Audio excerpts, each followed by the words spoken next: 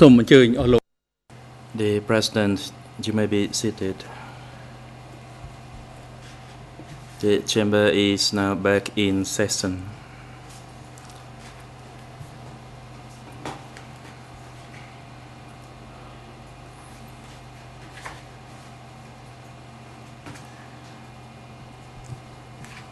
There was a request yesterday by the lead co-lawyers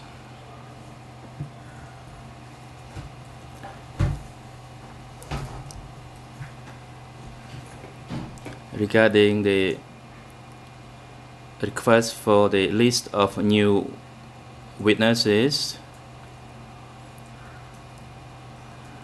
whose names were decided upon by the pre-trial detention by the pre-trial chamber in its recent decision.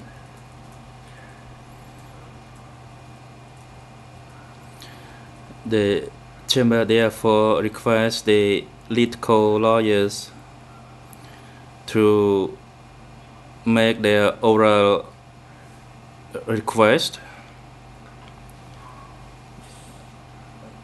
that shall be done at the end of today's hearing, that is at 4 p.m. this afternoon.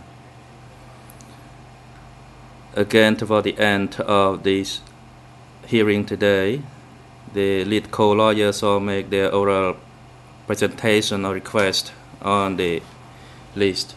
I would like to give the floor now to Judge Lavange. Oui. Thank you, Mr. President.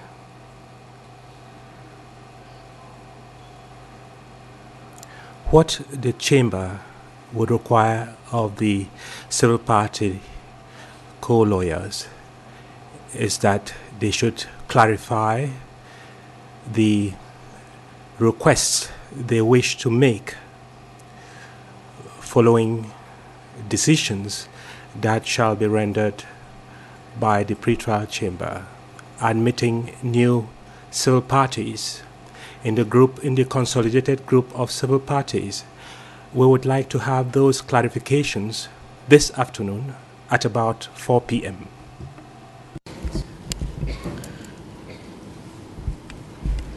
Je voudrais simplement, In order to be sure that I have properly understood the judges, I would like to know whether at that time, at 4 p.m., you would like us to clarify our requests or to provide you with lists. Ce que nous souhaitons, c'est que vous... What we expect of you is to clarify the request you will make following decisions of the pretrial chamber, admitting, say, 1,700 civil parties.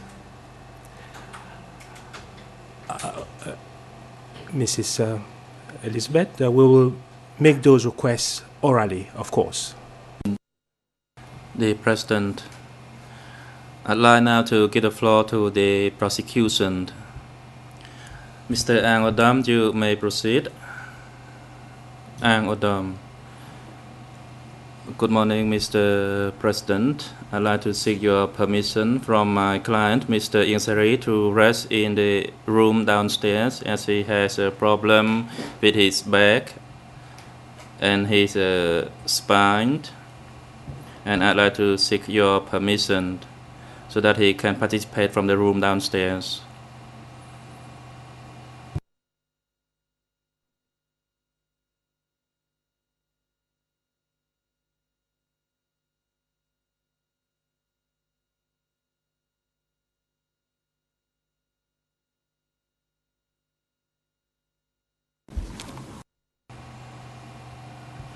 The President, the Chamber has heard the request by the Defense Counsel, and it appears that the accused seems to suffer from the condition mentioned by his counsel. Therefore, the Chamber allows Mr. Ingsari to leave the courtroom, and he can participate the proceedings via audio-visual communication in the waiting room downstairs.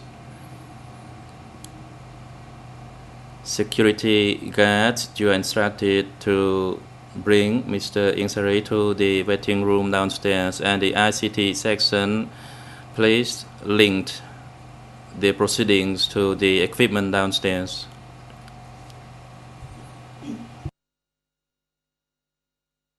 The President, once again, I'd like to give the floor now to the co-prosecutors to respond to the presentation on the issue before the break by the Defense Counsel. Chandra Resmay. Thank you, Mr. President. My name is Chandra Resmay, Deputy Co-Prosecutor. Good morning, Your Honors. Good morning, everyone. In relation to the preliminary objections raised by the Insari defense, on behalf of the prosecution, I'd like to submit to the Chamber to reject these preliminary objections that Insari shall not be prosecuted for the crimes of genocide and other crimes because of the royal amnesty and pardon by the royal decree in 1996. I have two arguments to raise before the Chamber. First, the royal decree has its clear limited scope and does not intend to bar any prosecution of major crimes committed by Insari as alleged during the Democratic Cambodia regime between 75 to 79. Second, for the sake of argument, even if the scope of the royal decree intends to include the amnesty for the genocide, this Chamber has an obligation under both national and international laws, so not honored or support the prevention of prosecutions against Insari for other major crimes he is allegedly committed during the period of Democratic Cambodia, as stated in the closing order. My submission today, Your Honor, will highlight the key arguments of the co-prosecutors in our written submissions, various written submissions on this particular issue, and that we urge Your Honors to make your decision in relation to all these statements. I'd like to raise the arguments in relation to the preliminary objections, and my colleague, Mr. William Smith, will provide the second argument. I'd like now to present our arguments regarding the scope of the royal pardon and amnesty for Insari. In the typical reading of the royal decree for pardon or amnesty, it clearly indicates the true situations where pardon or amnesty given to the accused relied mainly on the English language. However, we submit that there is no such situation of the two include the intention to prevent the prosecution for those crimes committed by Insari. The English translation used by the Royal Government's Working Group in charge of the work of the ECCC, which has been certified by the Defense Counsel, reads in Article 1, the pardon is given to Insari, former Deputy Prime Minister in charge of Foreign Affairs in the government of Democratic Cambodia, for the sentence of death and confiscation of all his property imposed by order of the People's Revolutionary Tribunal of Phnom Penh, dated 19 August 1979. And secondly, an amnesty for prosecution under the law to outlaw the Democratic Campuchia group promulgated by Rich Crom number 1 NS 94 dated 14 July 1994. The translation by the pretrial chamber, that is from the ITU, on the use of the word amnesty in the two subparagraphs, and the translation by the trial chamber, which also derived from the ITU, using the word pardons in the first subparagraph, and there is a grammatical arrangement, and for that reason the word pardon is also used in the second subparagraph.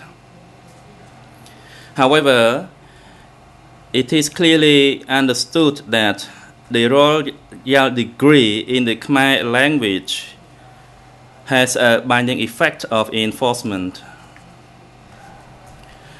Various translations exist, as mentioned by the pre-trial chamber and also as agreed by the defense counsel. That's the word used in the royal degree according to the Khmer meaning, which has the equivalent in English as to lift the guilt. In Khmer reads "leg leng to," and this term or phrase encompasses both the pardon and the amnesty in the Khmer context. There is also evidence that there are existing Cambodian legal documents before the issuance of the royal degree in 1996. For instance, I'd like to show a legal document in the decree number 28 dated 20 June 1988, issued by the States Council of the People's Republic of Cambodia. In Article 2 it reads, "Any convict who fulfills the condition in Article 1 shall receive amnesty in cases where those convicts have served 2/3 of the overall imprisonment or at least 15 years for the life sentence." Your Honors, it is clear from this example that the word in Khmer "ka leg leng to," or in English "lifting the guilt," as used in the decree of 1996, which used for the reduction of sentence and nothing more than that. Therefore, the arguments raised by the defense counsel in document E51/10 in paragraph 6, that within this context, the word guilt may encompass more than simply a sentence. This means they do not consider the use of this word in the Khmer language in their legal profession. As the Cambodian lawyers and judges clearly know that this is just one of the examples of legal documents established within the 80s and the 90s that use the word "lifting the guilt" within the context of the reductions of sentence after conviction. Therefore, the arguments raised by the defense counsel in document E51/10 in paragraph 6, that the word amnesty in reference to the sentence to death, which was abolished in the decree, shall be the word that shall be used. Because this word has a better understanding than the word pardoned, which does not carry any meaning at all in both the English and the Khmer context. On the contrary, in the English, the word pardon and amnesty require no contextual meaning because these two terms are clearly defined. Journals. I'd like to give you an example. In the Black's Law Dictionary, the word pardon is defined as the act or an instance of officially nullifying punishment or other legal consequences of a crime. And also in the same dictionary, the word amnesty is defined as a pardon extended by the government to a group or class of persons, usually for a political offense. The act of a sovereign power officially forgiving certain classes of persons who are subject to trial but have not yet been convicted. Therefore, in English, the word pardon is related to the reduction of sentence or the nullifications of the sentence of a convict, and the word amnesty is related to the protection of an individual who shall not be prosecuted in the future. Similarly, in the English language, as well as in the Khmer language, the idea that the pardon shall be understood broadly than the word amnesty is incorrect. In fact, it is the opposite. Because the word amnesty is to provide a future protection from prosecution, and pardon is only for the reduction of sentence for the existing conviction. Your Honors, therefore, contradicting to the position of the defense counsel that the interpretation of the degree in the Khmer language would lead to inconsistencies due to the two distinct characters or the contextual character of the word lifting the guilt, meaning pardon or amnesty. As I stated in the English language above, this is a failure to analyze or to consider the customs and the legal application in the Khmer language in relation to the use of this word. For that reason, the prosecution agrees in principle with the defense counsel that the intention of the legislature and the negotiators that shall be considered in the interpretation of the royal decree is the actual intention deriving from that royal decree and other existing documents which are already in the possession of the trial chamber.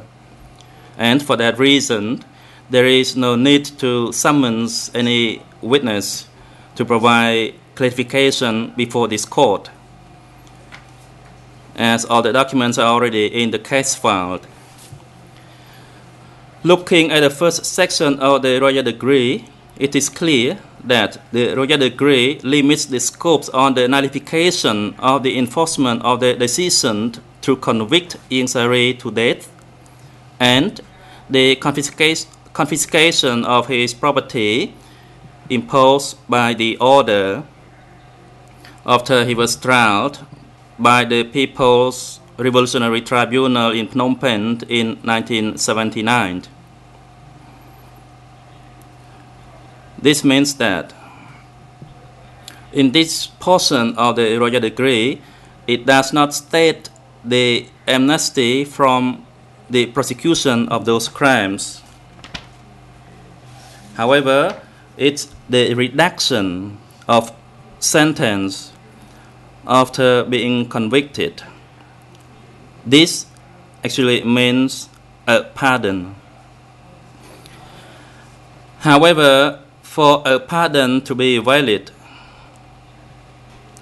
in order to avoid future prosecution for the same crimes, and as the word pardon is defined, it requires the accused to be tried, to be convicted, and in general shall serve portions of such sentence. This pardon does not bar future prosecution for other crimes committed during the period of Democratic Cambodia. Your Honors,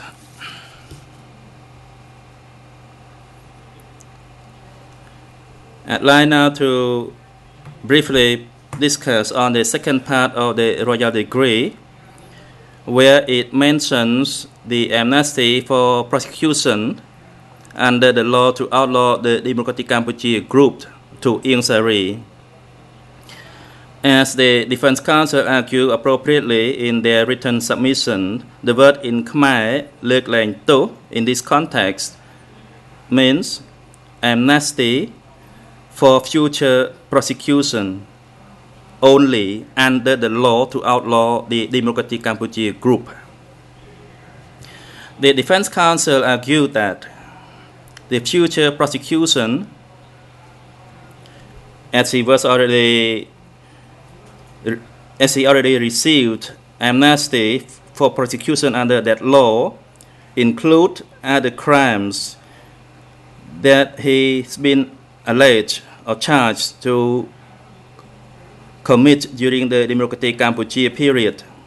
Such interpretation is inappropriate.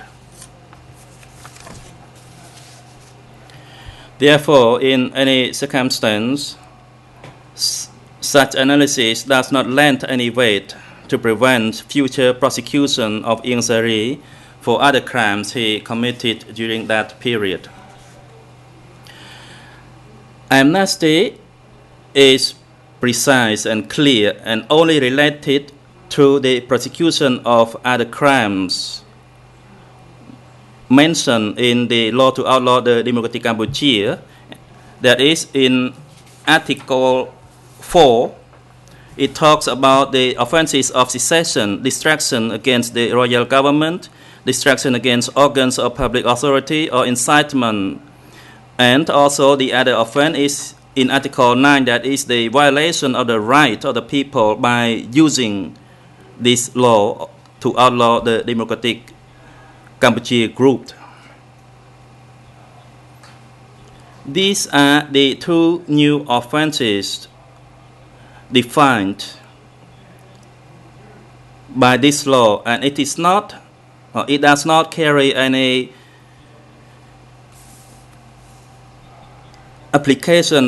retroactive application at all.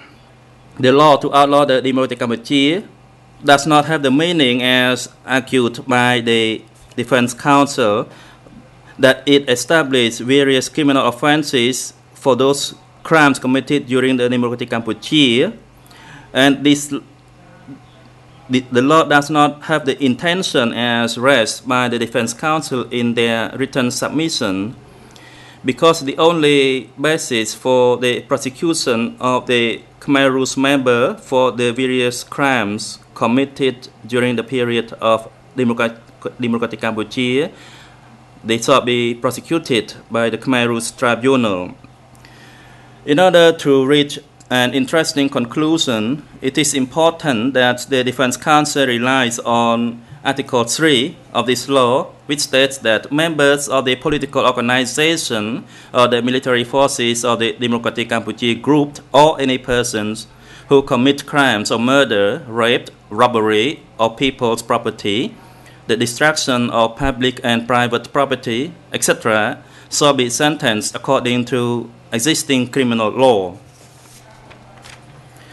The interpretation by the defense counsel that Article 3 forms the only legal basis for prosecution of the Khmer Rouge members for the crimes they committed during the period of Democratic Cambodia is fundamentally flawed for the following reasons. 1. Article 3 is a statement which clearly states that the Cambodian criminal law at that time is not within the scope of the law to outlaw the Khmer Rouge and cannot be applied for the various acts of the members of the Khmer Rouge or any person. This is a statement, it's not an establishment of a law. And this law does not substitute any existing criminal law or set aside the criminal law in 1956. It is merely a statement to strengthen the application of the facts that sentence shall be carried out. Besides that, in the absence of Article 3 of the law to outlaw the Democratic Cambodia group, it does not mean that the existing Cambodian law cannot be applied. For that reason, it is not the only authority to prosecute members of the Khmer Rouge for various crimes they committed during the period of the Democratic Cambodia, as argued by the defense counsel. The arguments by the defense counsel that the provision that it shall be sentenced according to existing criminal law, it means that the charges are not consistent with the domestic law. This is clear that this is an intention to delay or to disrupt the entire application of this provision because prosecution shall be done according to the domestic law. Number 2, Article 3 refers to the crimes committed after the coming into existence of the law, that is after the July 1994 and not before that. If the intention is for the crimes committed during the Democratic Cambodia, it would have worded differently that were committed. In addition, besides the amnesty as stated in Article 5 of the law to outlaw the Democratic Cambodia group, this law does not have any retroactive effect. Journals. The third point that I'd like to present is the following.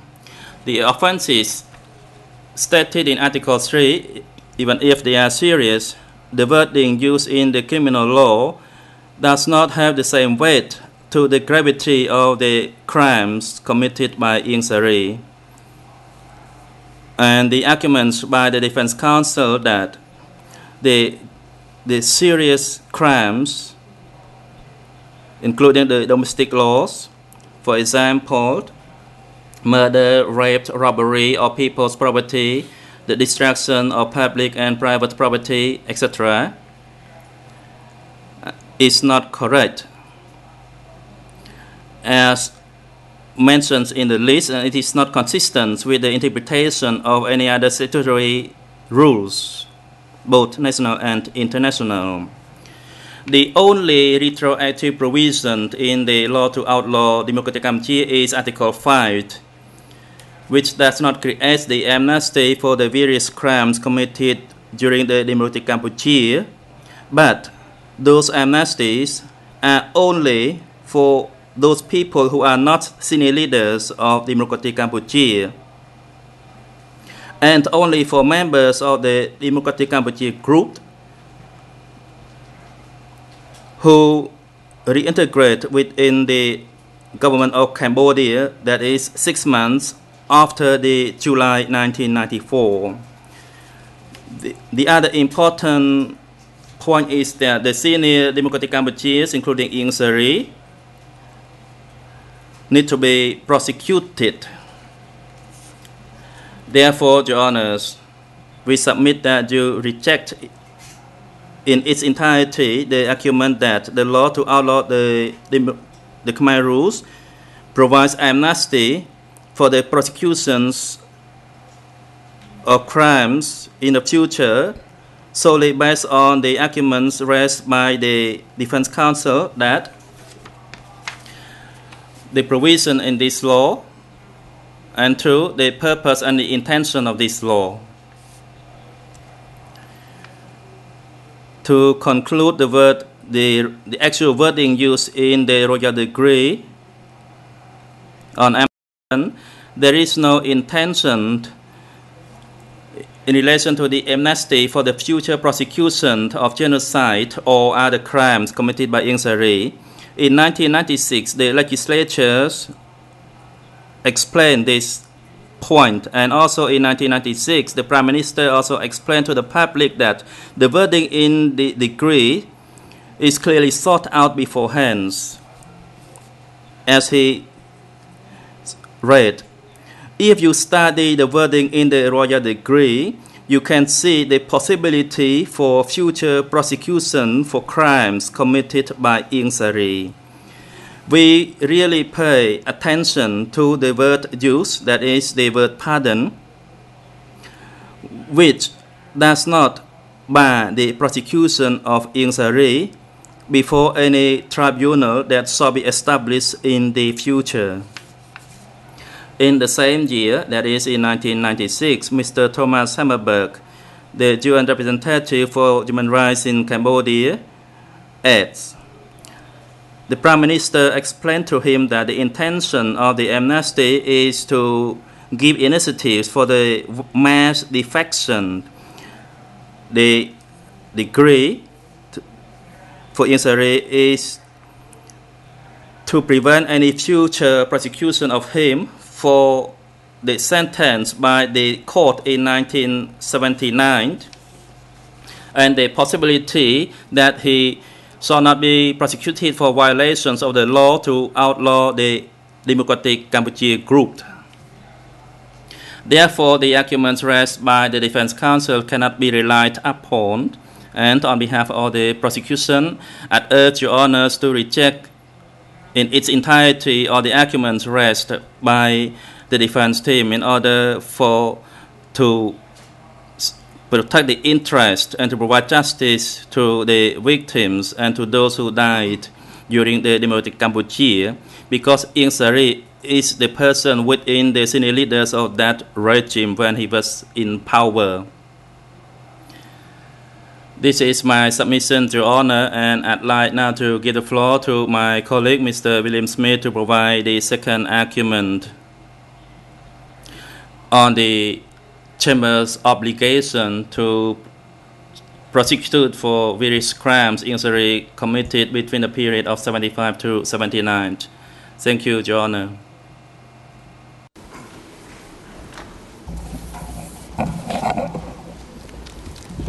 Good morning, Your Honours, Counsel. As you have just heard, we submit that the Royal Decree did not, nor was it intended to extend to provide an amnesty for the prosecution of genocide or similar related crimes before this court.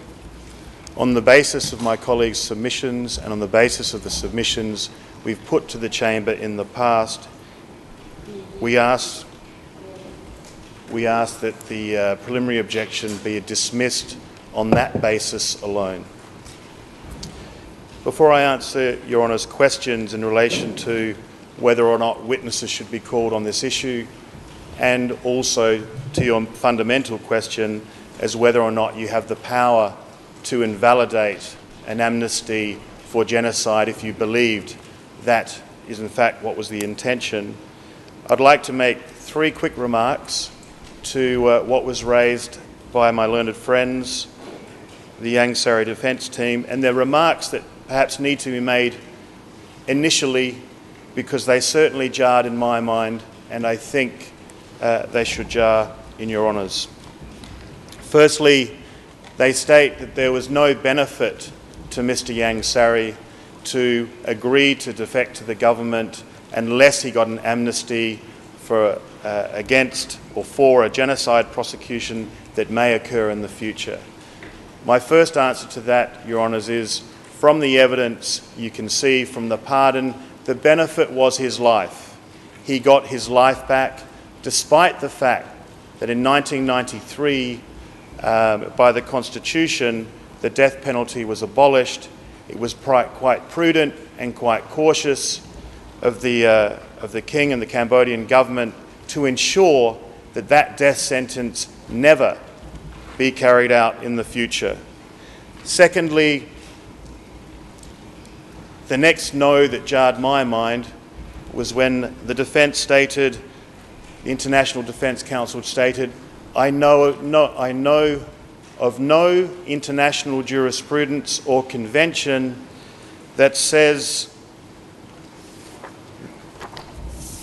a state must prosecute or punish offenders of Yas Kogan's crimes or crimes of similar types to genocide.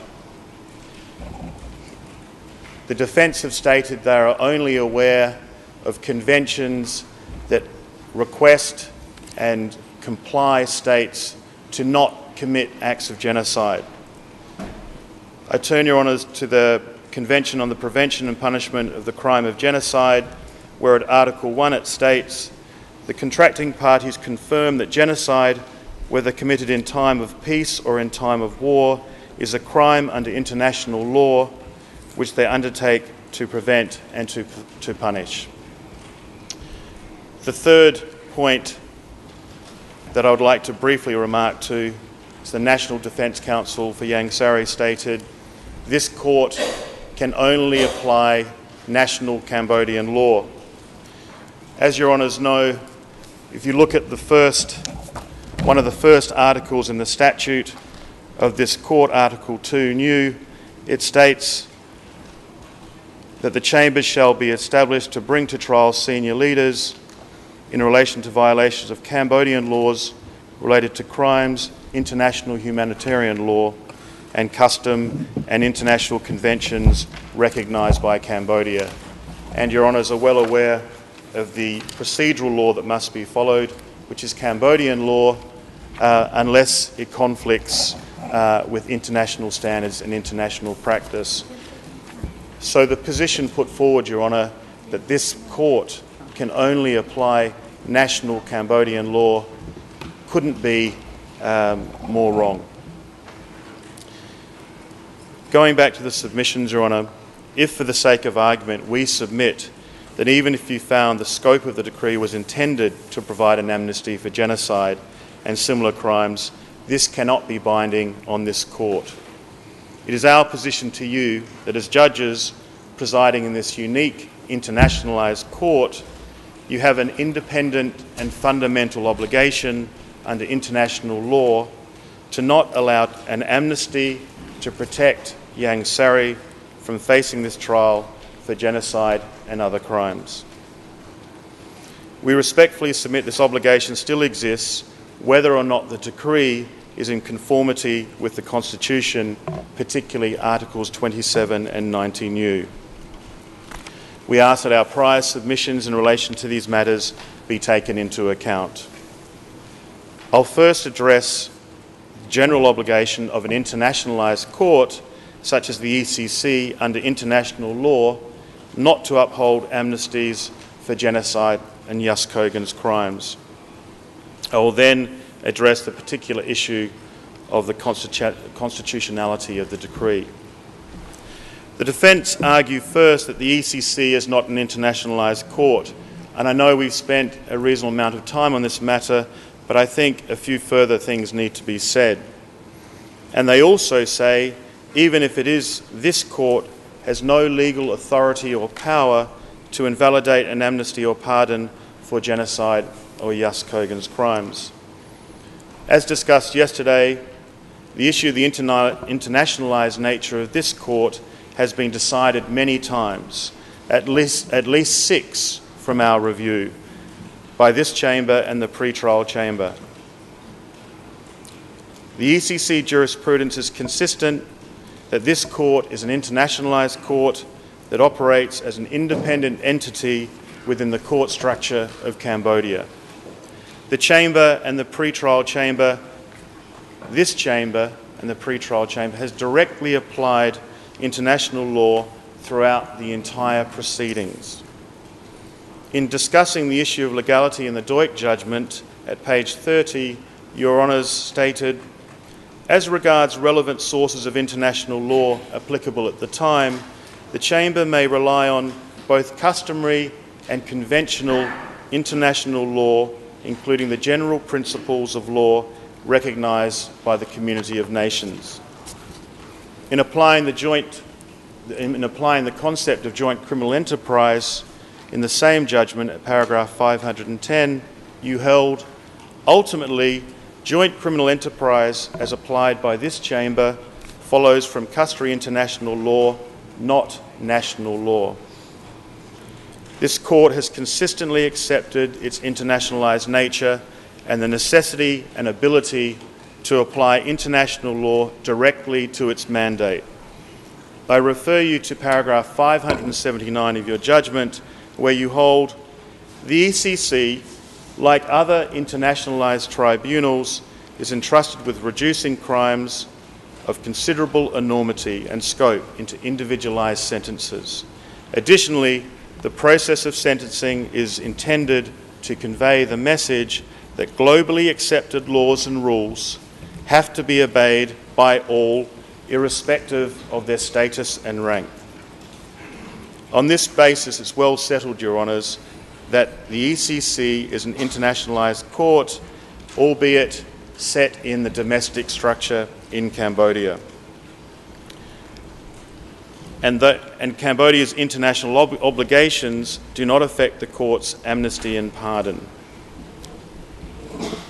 To put that again, we ask that you reject the defence submissions that this is a domestic court and therefore Cambodia's international obligations do not affect the court's considerations on amnesty and pardon.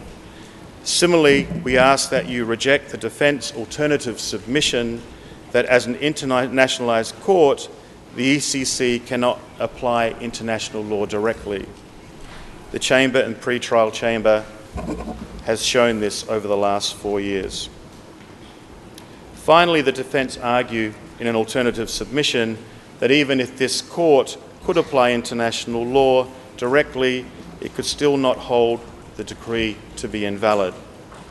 This is on the basis that they state there is no norm or standard that allows an internationalised court to invalidate a validly granted amnesty or pardon. We ask that this argument be rejected, as international jurisprudence states the opposite. In 1998, at the ICTY, in the case of Anto Frunzia on the 10th of December that year, the trial chamber held that amnesties for Yas Kogan's crimes, such as torture as a crime against humanity, would be inconsistent with international law. They held that any domestic amnesty law would not prevent prosecution for torture before the ICTY or any other foreign jurisdiction or the same state under a different regime. In arriving at this conclusion, they discussed at paragraph 155 the senselessness of the situation if international law allowed states to have international obligations to prevent and punish crimes by establishing national legislation on the one hand, yet on the other, a state is allowed to condone torture or absolve its perpetrators through an amnesty law. In such a situation, they held that the national measures violating the general principle and any relevant treaty provisions would produce the legal effects discussed above, and in addition would not be accorded international legal recognition. They said holding such amnesties would be unlawful, and I state, what is even more important is that perpetrators of torture acting upon or benefiting from other national measures may nevertheless be held criminally responsible for torture, whether in a foreign state or in their own state under a subsequent regime. 6 years later, in 2004, on the 13th of March that year, 6 years later, the Special Court of Sierra Leone Appeals Chamber upheld the same principle in the cases of Kalon, Kamara and Kondewa by refusing to allow claims of amnesty to prevent prosecutions for Yas Kogan's crimes. The appeals chamber held that there was a crystallising international norm that a government cannot grant amnesty for serious violations of crimes under international law, and this is amply supported. In relation to an internationalised court, the appeals chamber specifically held that a domestic pardon should not apply in respect of the prosecution of Yas Kogan's crimes. They held, even if the opinion is held that Sierra Leone may not have breached customary law in granting an amnesty, this court is entitled, in the exercise of its discretionary power, to attribute little or no weight to the grant of such amnesty, which is contrary to the direction in which customary international law is developing and which is contrary to the obligations in certain treaties and conventions, the purpose of which is to protect humanity. And that's at paragraph 84.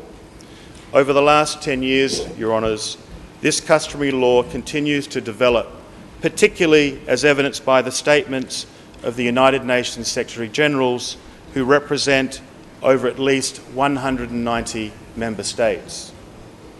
In 1999, in Sierra Leone, the Secretary-General, as the moral guarantor to the Lomé Peace Accord, which contained general amnesty provisions, stated or attached an important proviso.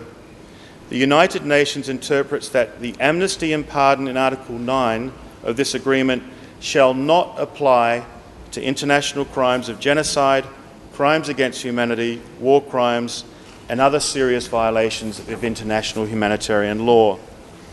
Then in 2000, the Secretary-General again stated in his report on the establishment of the Special Court of Sierra Leone, while recognising that amnesty is an accepted legal concept and a gesture of peace and reconciliation at the end of a civil war or an internal armed conflict, the United Nations has consistently maintained the position that amnesty cannot be granted in respect of international crimes such as genocide, crimes against humanity, and other serious crimes. UN document number S2000-915 at paragraph 22. And again, in 2004, the Secretary-General stated in his report on the rule of law and transitional justice in conflict and post-conflict societies that the UN shall ensure that peace agreements and Security Council resolutions and mandates reject any endorsement of amnesty for genocide, war crimes, or crimes against humanity, including those relating to ethnic, gender, and sexually based international crimes, and ensure that no such amnesty previously granted is a bar to prosecution before any United Nations created or assisted court.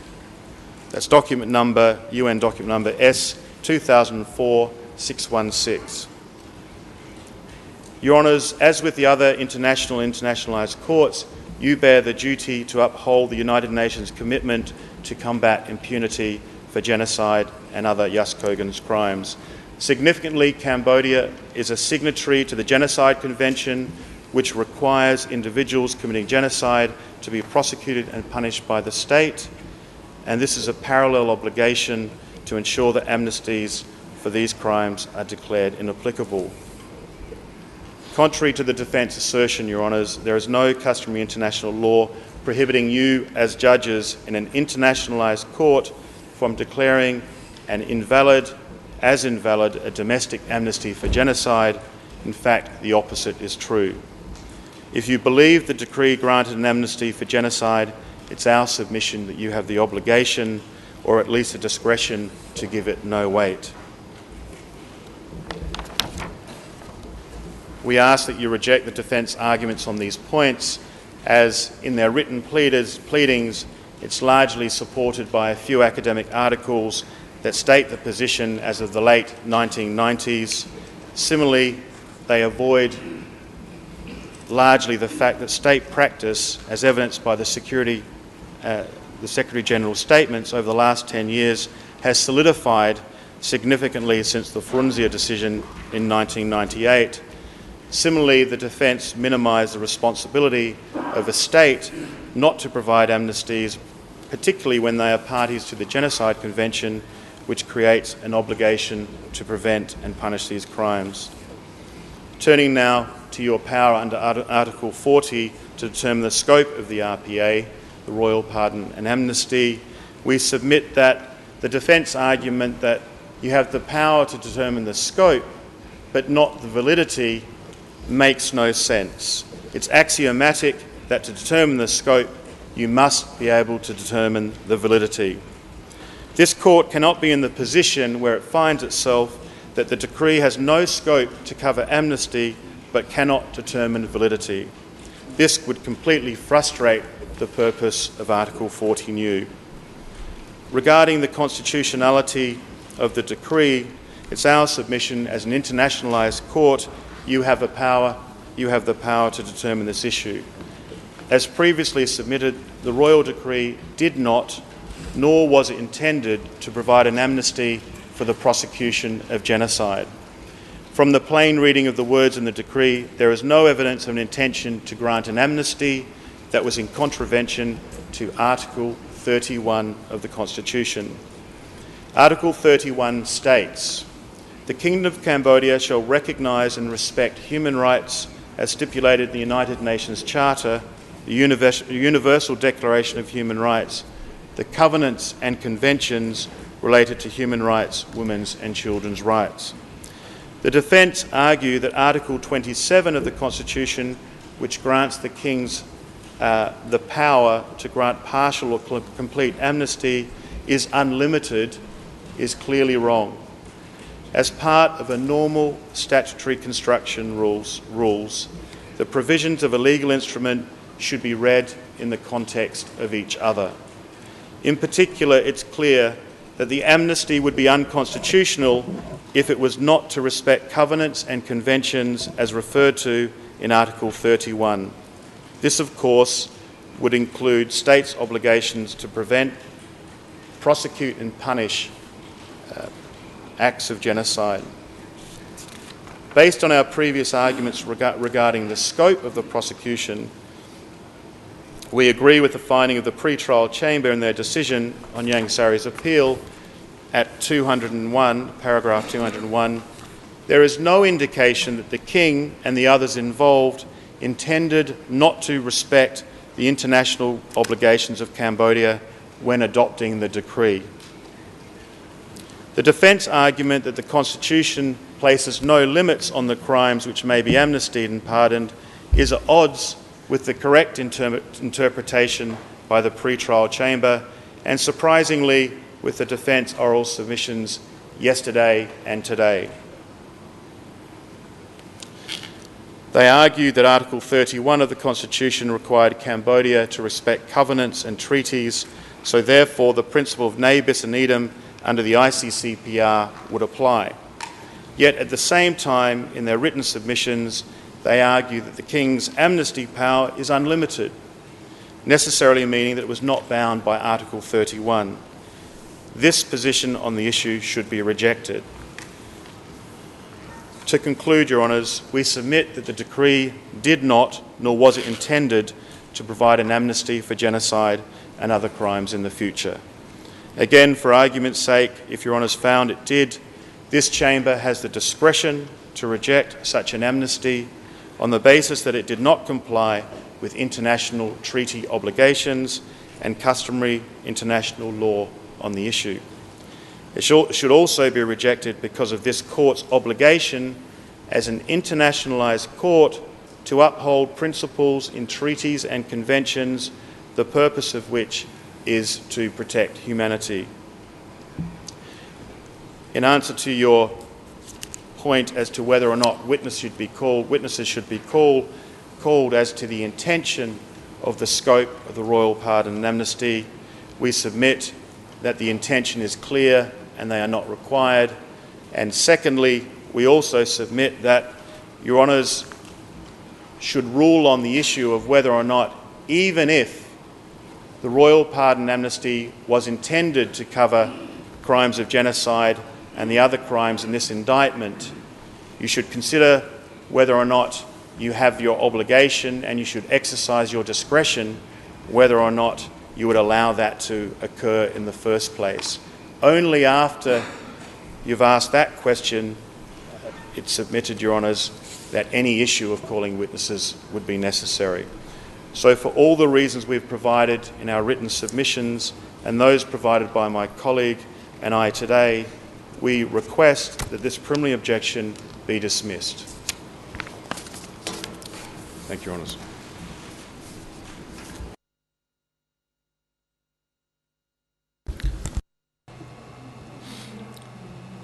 Thank you, Mr. Deputy Co-Prosecutor, for your response. It is now time for us to break for lunch. But before we break, we would like to ask Mr. Ian's defense whether your client wishes to participate in the afternoon session. Counsel Angadom. Mr. President, I would like to consult with my clients before I can answer your question, because I cannot decide by myself. I believe that my clients can come to the court only once in a while. But again, I would like to seek your permission that I consult with my client before I can answer to your question. Perhaps I can answer your question in the afternoon session whether he can come to the court.